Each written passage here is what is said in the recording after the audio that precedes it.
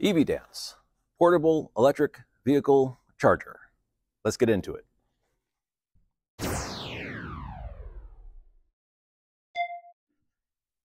Okay, so as I mentioned, this can be used either as a portable electric vehicle charger that you keep in your car if your electric vehicle wasn't purchased new, or if the manufacturer doesn't supply you with a portable electric vehicle charger, or you can affix it to the wall of your garage or outside. It is rated for exterior use as well.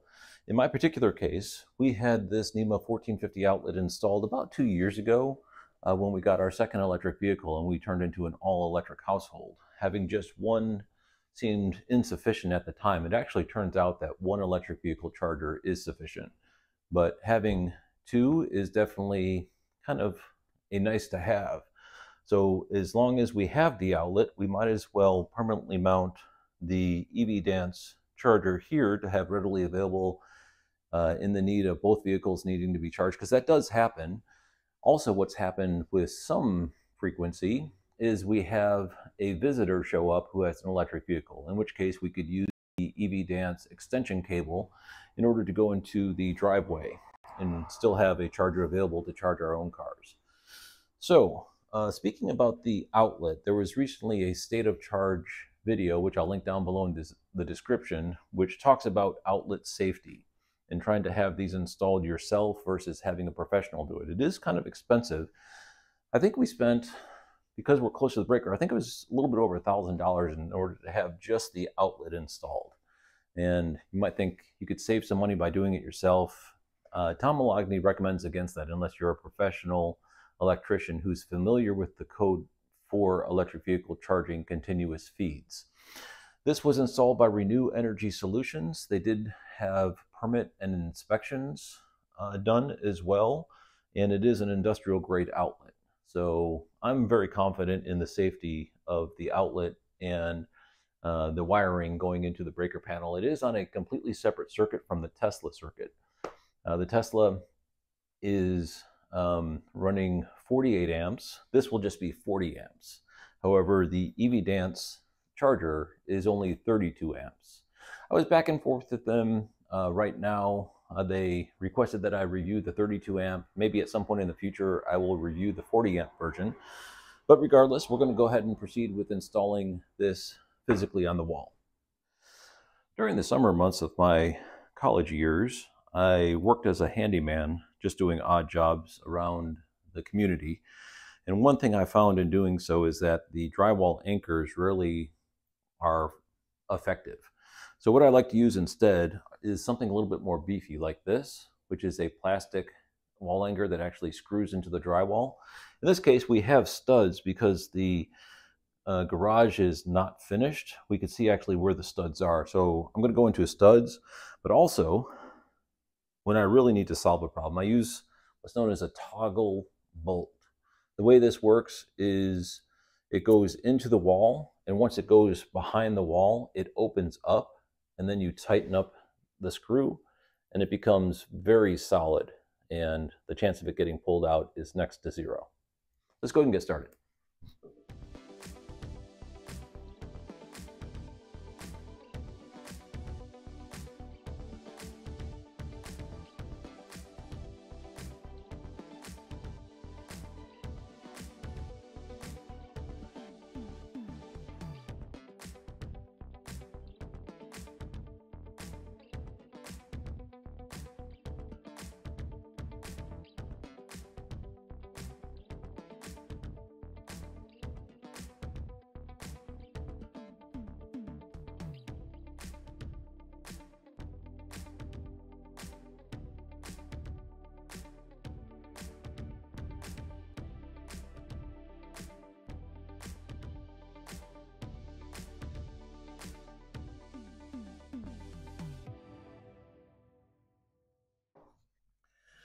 Okay, now that the base is mounted to the wall with the toggle bolts, I'm going to put the holster a good distance away. The reason being is when my wife pulls in her car, the driver's side door needs to open and she needs clearance for it. And this does stick out a little bit, So I don't want it to interfere with the doors. So I'm thinking this is a good distance. There's plenty of length in the cable for us to be able to drape it around whichever direction we need to. And so no problem having it a good distance away from the base. Let's go ahead and do that.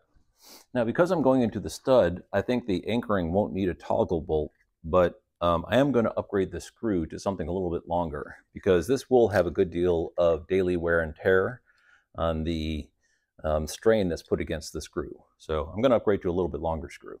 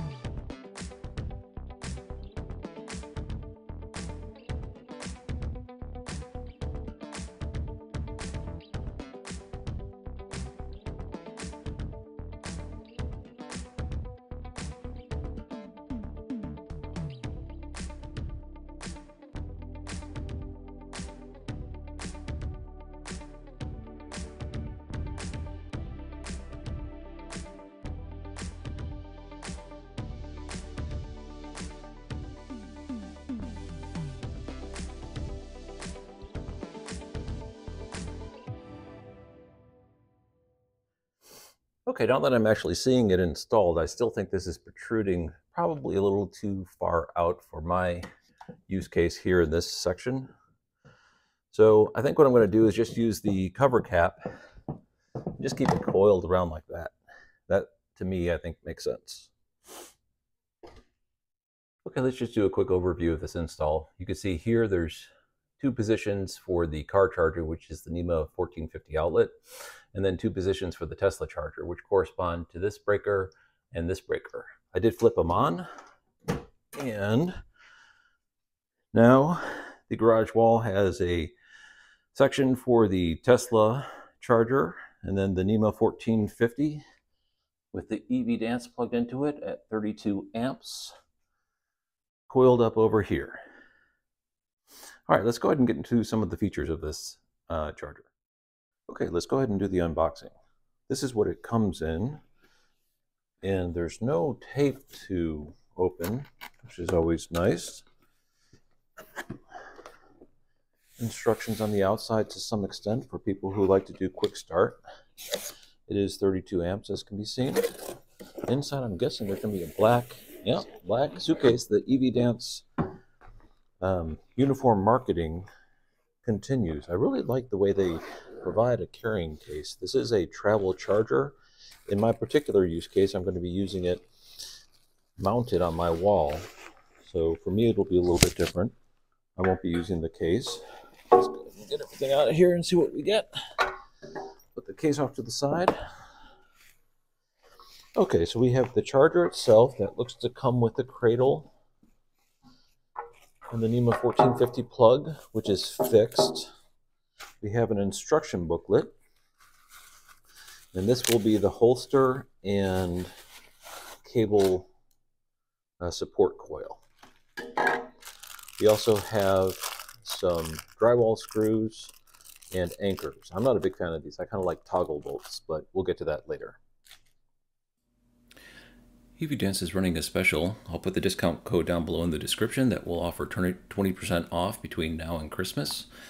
And this is their website, and as I've mentioned in other EV Dance videos, the reason why I said yes when they were looking for someone to do product reviews is I really like the extent of products that they have. They don't just sell adapters, they sell basically every combination of adapter you could possibly need. They don't just sell chargers, they also sell every combination of chargers you could possibly want.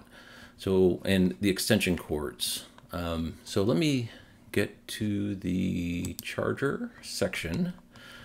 The particular one that we are reviewing today is the EV Dance 32 amp NEMA 1450. There's the 40 amp, not with the Tesla connector, with the J7072. Where is it? I'm sure right here. Okay, so this is the one we're reviewing today, but as you can see, they also have ones for Europe. They have ones with Tesla connectors. They have them that go between 32 amps and 40 amps. They even have a 16 amp for a wall connector. If that's all you want to do is level 1 charging, they can sell you that as well. And so I really like that about this company. They don't just sell a product, they sell a product in multiple different form factors, because everyone's use case is different. You might not have a garage, so you have to plug in with an outlet, just a normal outlet somewhere on an outside receptacle. You might have a garage with an NEMA 1450. You might want to go J3400 for future proofing. You might want to do a J1772 in order to just accommodate the car that you have. You might be toting the thing as a portable charger into like an Airbnb. You might be trying to permanently mount it like what I did. And actually the permanently mount is only a temporary permanently mount, because as you saw, the unit can actually slide out. So should I go to a Airbnb, I can plug it into a NEMA 1450 there, assuming they have one, and then just use the extension cable in order to run it over to wherever my car is parked in the driveway. So very flexible, and that's one of the things I really like about EVDance.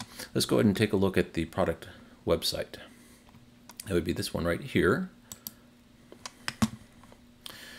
And I'll put a link to this down below in the description, again mentioning the discount code. And just so people know, I don't get any money from discount code. It's just being passed along as a courtesy from EVDance in order to stimulate a little bit more sales before Christmas, I believe is their intention. And the specifics of the device, actually it's in the pictures. I don't think it's down here. Indoor, outdoor use, convenience anywhere, FAQs. I'll get to that in just a second. This is what I wanted to show. The indicators of the LCD. The nice thing about this is that it's not just a dumb charger. It also has the ability to interface with a person. Like our Tesla charger, you just plug it in and there's a green light indicating that you're charging. This gives you a lot more information, the duration of the charge, the amount that is being outputted, the amount of amps, which is programmable, and voltage and current. Here's the information concerning the safety. It is waterproofed. FCC certification is a very common thing for electronics. Overcharge protection, which means it'll trip if it gets too much current, and protected with grounding. Let's see what else we have here. That's not that picture. This is the picture that I wanted. Yeah, this is how you select either a schedule or changing between the different amps levels that are available. So convenient, flexible, and adaptable to many different use cases, which is, as I said, what I really like about EVDance products. Here's the manual, both front and back in one image. A couple things to call out. It has a 25-foot cable. It is IP66 rated. The operating temperature is negative 22 degrees Fahrenheit to positive 122 degrees Fahrenheit, so a very high ambient temperature operating range. It has different LED states for the different charging states, which is very common to other mobile chargers that I've used. Red indicating a ground fault, blue indicating EVs connected, and green indicating charging. So enough talking, let's go ahead and charge. Okay, I pulled my Volvo into the garage, which will probably be the primary vehicle that is used with this charger. Let's go ahead and plug it in and see how it works. Nice 25-foot long cable. Little bit springy, but I'm sure that's just because it's new. All right.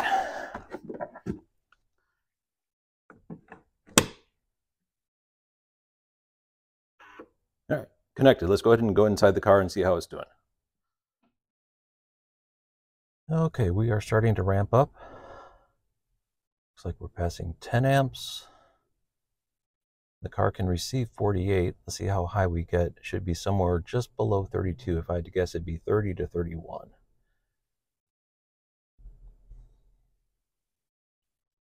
There's 30. And is it going to give me 31? It'll give me 31. I don't think it'll give me 32. That's just not how the Volvo typically works. It normally shaves an amp or two off.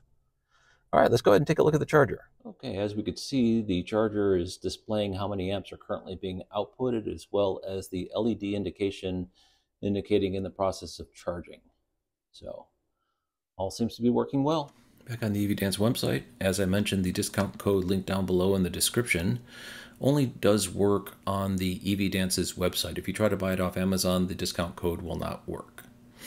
Anyway, rather uneventful installation, which I always like, and now I permanently have a charger in addition to the one that we have, because we've got two EVs, and not uncommonly we have guests stopping by as well.